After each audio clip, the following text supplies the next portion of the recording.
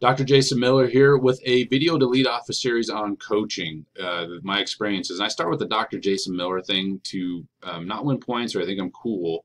I have a PhD in exercise physiology. All that means is that I've spent some time reading research literature and did a little bit of research of my own to understand the research process and learn how to generate research, how to think on your own, how to find information on your own. That's what a formative education, at least it used to be. It's teaching you critical thinking skills and where to find the data that you need in order to be a better practitioner.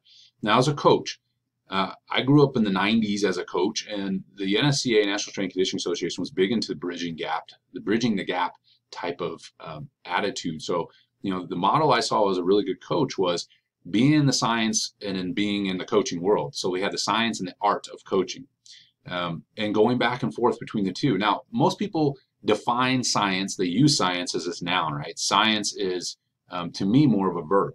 And so you do science. You have a hypothesis and you test it.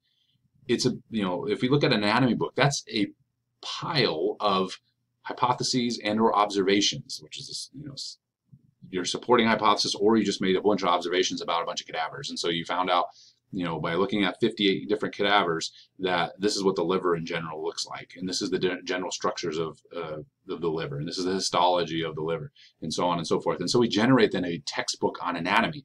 When it comes to training literature, this is more difficult because we don't have 58 training studies necessarily of 58 different people. We have one or two studies maybe in an emerging area. Or if we have a training study, how many training studies is it going to take in order for us to really support all the different individual variations that may occur in our experience? So, for example, if we have novice trainers, advanced trainers, males, females, people who have mobility issues with their hips, people who don't, people who are hypermobile, people who are hyperstiff. I mean, the list goes on and on. There's just a litany of different variations that can occur in human beings. And so when you read research literature in the field of exercise and sports science and strength conditioning, you have to be highly skilled and be highly attuned to that research and apply critical thinking skills. Again, that's what higher education used to be about, and I think it sometimes still is about using critical thinking skills. And so you read this research literature, and as an undergrad, you just get the information so you can read the literature, and as a master's student, you should be able to generate your own quick study, but also it teaches you how to read that literature a little bit better, and then as a doctoral student, you read even more research literature, and you start producing more research in a research line that may be in a vein of interest that you have. And so that's kind of how things typically used to work in higher education. And I encourage you, those of you that have either in higher education, have been in higher education, or going into higher education, take that approach to your learning as a critical thinking practice. You're building an understanding of anatomy and physiology and those things, but you're also building your skepticism a little bit of this information, and that's okay. It's okay to question information. That's where we can stay out of trouble in nutrition and exercise sports science literature and an application. We've all seen or experienced people that take one study and apply it as this is the gold standard now, this one study. But that one study could have been analyzed using faulty statistics. It could have been done with a lot of error. You take a training study that's 12 weeks long.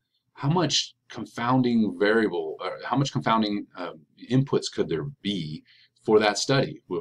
Dietary, psychophysiological. I mean, the list goes on and on and on, and that's not to knock research literature. What that is saying is, because research is very hard, I have a lot of respect for researchers. I do a little bit of research. I'm not a prolific researcher. It's not what I like to do with my doctorate, but it is difficult.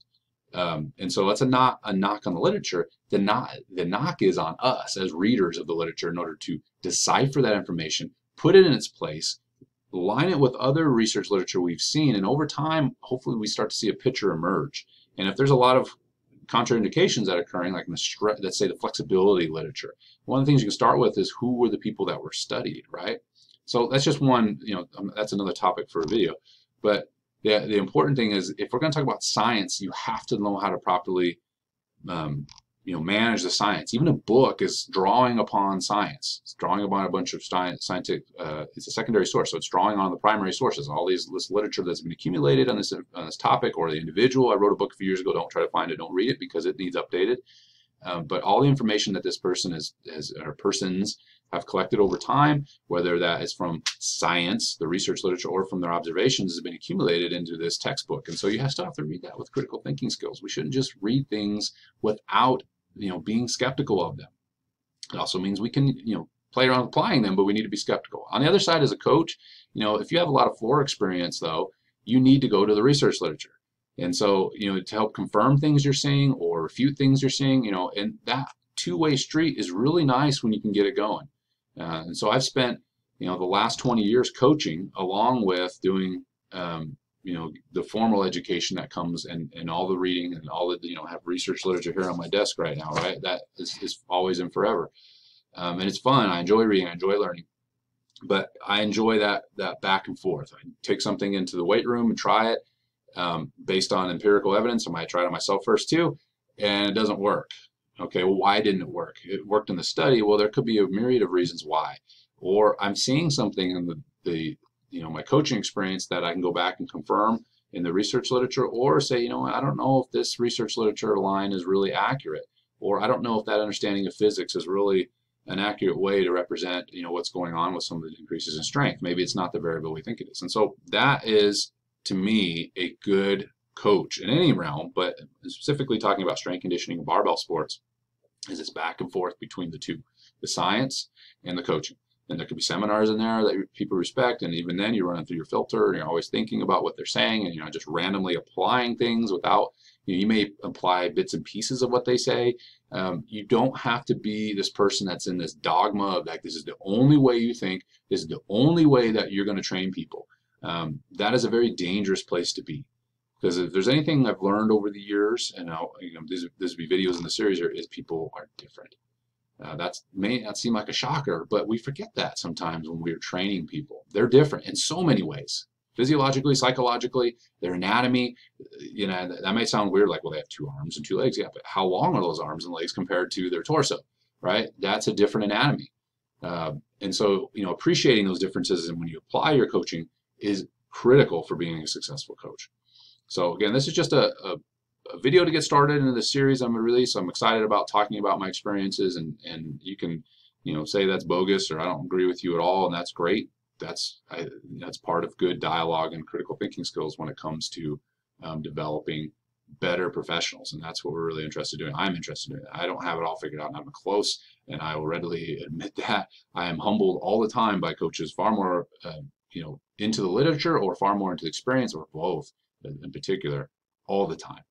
Realizing I've done things that could have been done better, or I've maybe thought outside the box a little bit in some areas, but most of the time it's being humbled. And so be humbled, be movable. Don't get into a dogma. Don't be, I follow this person or that person. That's a dangerous place to be. Don't apply laws, which would be another talk. There's not a lot of laws when it comes to training. I'm talking about laws of science, right? There's the law of gravity, but that's a foundational law to weight training on the planet. But there isn't a lot of laws like on periodization, if you even believe in periodization, or on chain training, or on, there's not a lot of laws that are directly related to how these training methods are applied. Okay, so to keep that in mind, and you'll stay out of the mire a little bit, and stay out of the weeds. And when it comes to fall into this trap of getting into this dogma and not being able to get out of it, and being immovable and not adapting to being a good strength coach.